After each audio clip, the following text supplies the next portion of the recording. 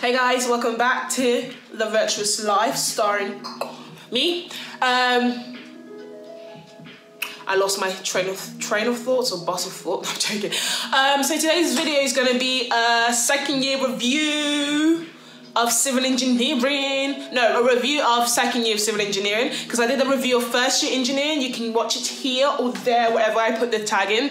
But like this time, a second year, I'm a fully fledged university student. I've done 2 years, and so I can tell you the knowledge I have. Okay, so if that seems like something you're interested in, then carry on watching this video. Okay, so that this video has structure to it, I'm going to do it in sections. So the first will be admins, where I talk about the modules we had to take, how many we had to take, and all of that. The next thing will be what course review. And the next thing will be what I liked about second year civil engineering at the University of Southampton, what I did not like about second year civil engineering at the University of Southampton, and then tips if I can think of anyone that I didn't already share. So we can begin this video. In second years of civil engineering at the University of Southampton, you take 8 modules, 4 semester 1 and 4 semester 2, and the semesters are all 15 weeks long. And so like in semester 1, well, the modules we had to take, because there was no optional module, so you had to take the modules you got given.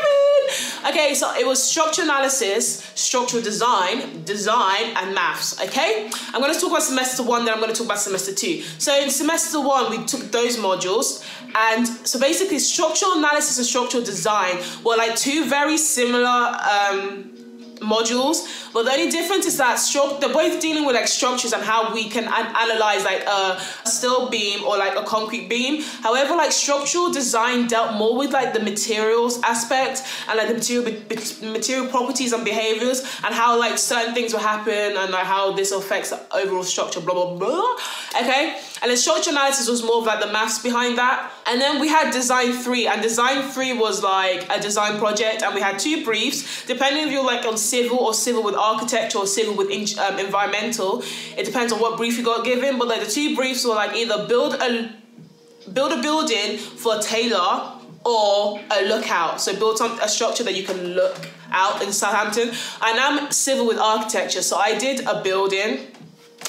And yeah, that was interesting. And then the last one was maths, and maths was a lot harder than like first year maths. This was like hardcore engineering maths with like, oh, it just blew my mind. But I got the highest mark in maths. I was actually so gassed about my maths grade, but like, it is what it is.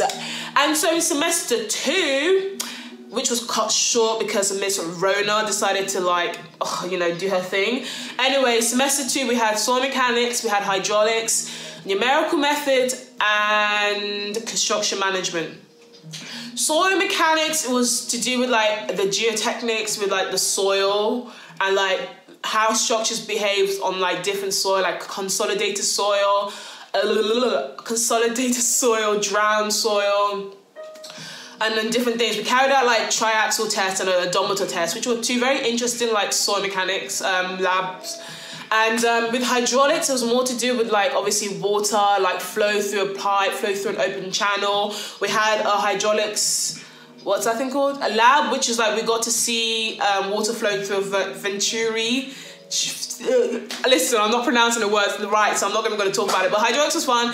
And then with construction management, every week we had, well, they tried to, because like most of the time the lectures were cancelled, but when it wasn't cancelled, every week someone from the industry would come down and present like a lecture. So construction management was really about like putting the theory into practical. So it was more about the practical side of things, and like how you'd work on the construction side, the different ways of dealing with people, how the different structures, so like there's project manager, then the people below that, then people below that, and we're doing it like with contractors, subcontractors, contracts, bidding, tenders, all of that. So you got to know like the behind the scenes of how engineering works. That was interesting. And then the last but not least was numerical methods. Numerical methods is one of these modules where it was really just like punching numbers into a calculator and a lot of computation, but like we were doing it ourselves, and you knew like the computers can do it. So like you're thinking, why do I need to know this? But like, it is what it is. But what I liked about numerical methods was the coursework behind that. We got to learn abacus, which is like a I find that element analysis software, so you draw, like we drew a steel beam with a C cross-section or I cross-section, depending on which one you want to do. And then we apply the 50mm displacement load, and then we looked at the stress strain. We looked at the stress actually, and then the reaction forces at the free end and the fixed end. And I found that very interesting. It probably sounds boring speaking to you guys about it, but it was actually very interesting. And I also got to learn about MATLAB.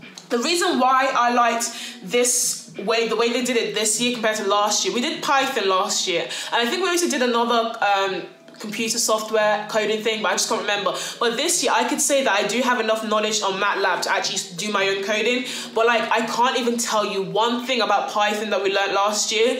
And even with Abacus, our lecturer, the person who was doing, even though he came on like with brute force, like put your phones away, I was like, whoa.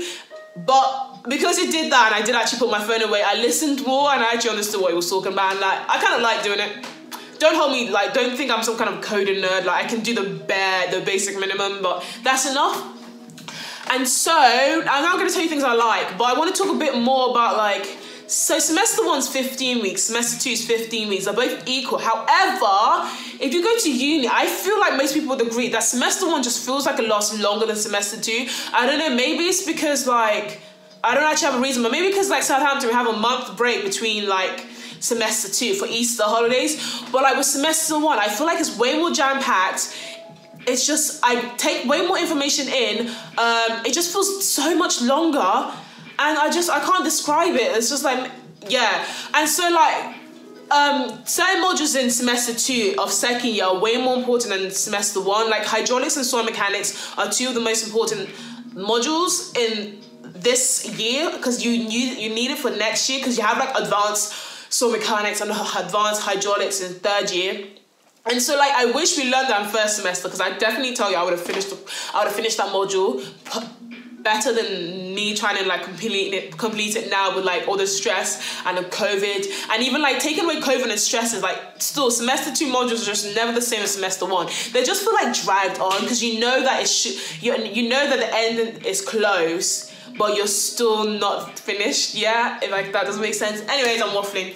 So the things I did like about second year, the modules, my favorite modules in particular would be, even though I probably say maths, even though maths was really hard, but it was my highest grade. And looking back at it in hindsight, I did like it, to be fair. I was just complaining loads, but I did like it. I liked structural analysis. That was interesting. I also liked hydraulics and soil mechanics are great. I like the labs. Because when you have labs and you write your report, it really just consolidates everything you're learning in lectures. You'll be hearing them rambling on and on and on and on and on about things, and then only when you do your lab, like 2 or 3 weeks later, be like, oh, that's the thing you said, that, want to make sense now. And that's why I like, that's why I love labs, and we should have way more labs, but we only had like, all our labs were in 2nd semester. I think we barely had any labs in 1st semester besides 1 or 2. And then hydraulics was interesting because I just like hydraulics. Like, things I did not like about second year civil engineering, I think, I would say, see, the thing is, I can't really say things I don't like about the actual module itself or like the degree. It's more about the way Southampton did it. Like, it's more like say my maths lecturer, I felt like he could have gone a little bit slower, make sure that we're making, understanding it. But that's not really have anything to do with the degree. That's just how the person taught the lecture. But I could say, especially for Southampton, that they should put soil mechanics and hydraulics in 1st semester, and then move design 2 to 2nd semester. Oh, and also say, because structure analysis and structure design were almost the same thing. I told you one dealt with more materials than the other. They should just spread them across. Why would you put them in the same semester? It was just like, we learned this with this guy last week, and why are we repeating it again with this guy? That was the only thing that was like, come on now. But like, besides it, that was like the only thing. I actually thoroughly liked second year, even though it was cut short. It was just way more fun than first year. You're more secured in yourself, because like first year was your time to like find out what sports you like, the societies you like, the friendship group you liked. what part of aspects of your degree you're strong in, what aspects of your degree you're weak in. And then I found like once I figured that in first year, second year was just all about me living my best life basically. I had way more fun, I went out more, I had more friendship groups.